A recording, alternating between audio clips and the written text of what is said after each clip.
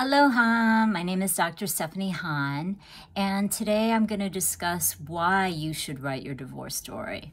First of all, writing is used often as a tool for therapy, in particular for trauma. Divorce is an incident, or not even an incident, an event that is about trauma. It's a disruption, it's a break, it's a happening that you didn't necessarily plan on, because the vast majority of people who marry don't anticipate that they will divorce. So writing down your story is a way of understanding what you were and who you were. So in this way, writing can be very therapeutic. Okay, so that's the big reason why you would write, okay? To feel better about who you are and what happened. The second reason why you write, however, has to do with potentially what it can do to the legal situation. Divorce is the abandoning of an illegal agreement, which was marriage, correct? You are separating and dissolving this business agreement. Now, chances are when you're doing this, you're going to be negotiating. It could be negotiations about children, property, or whatever that you held in jointly together, okay? Now, so it's important for the story around the acquisition of these items or the unfolding of your life to be read unheard, in particular because you may not necessarily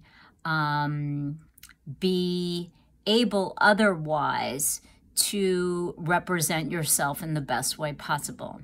And this is what I mean. I'm going to use my own situation as an example.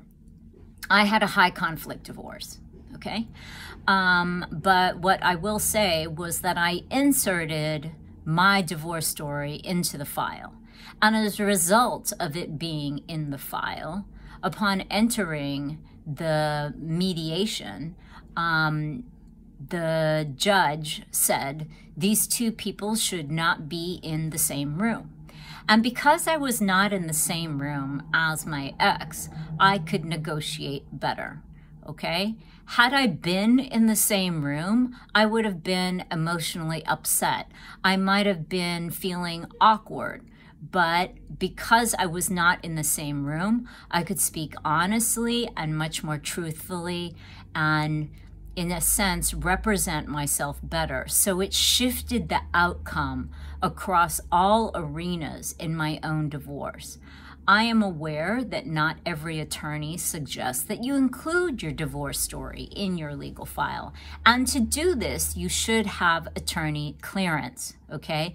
But many attorneys do suggest that you write your story, okay?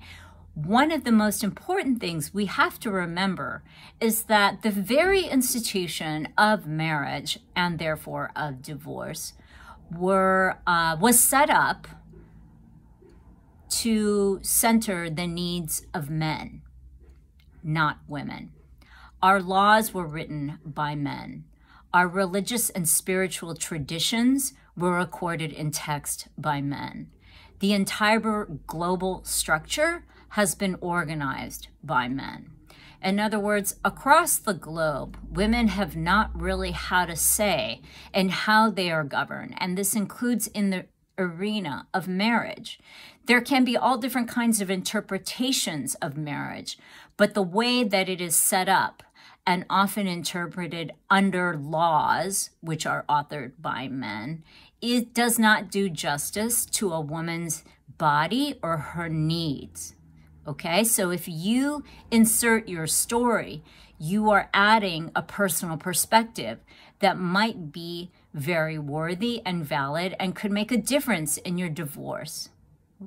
So, with this, I urge you to write your divorce story. It's not as hard as you think it is. The vast majority of you, I'm assuming, had some kind of instruction in writing the 5-paragraph essay in high school, it's pretty much the same thing. And I designed the divorce story structure for it to be that easy because I was a high school teacher, okay? So I know what it takes to instruct in a way that is very clear. So I'm hoping what you can do is follow this divorce story structure and write your way to truth and freedom, okay?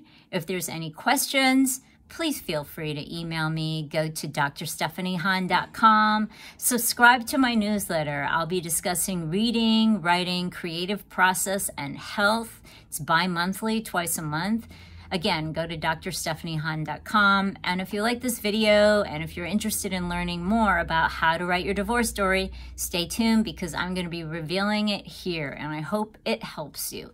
Please forward it along to a woman who may also need to be doing this at this point. Cheers. Aloha. Stephanie.